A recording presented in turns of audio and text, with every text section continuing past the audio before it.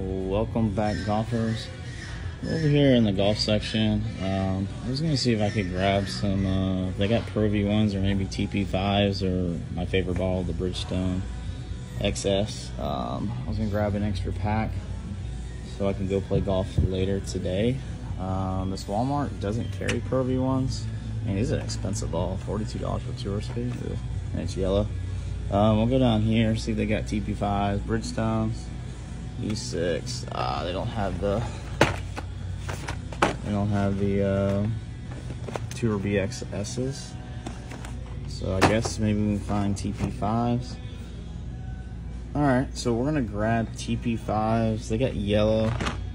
I'm a huge fan of yellow. Oof, I can already tell someone stole these. Looks like they took the Warburg box out. Oof, man, people are still doing that.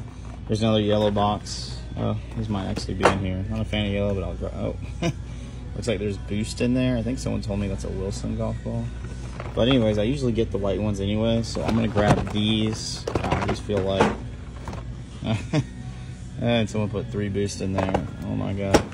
Alright, so I guess I'm not going to grab any TP5s. There's, down the left, they've all switched them out. That's a little unfortunate.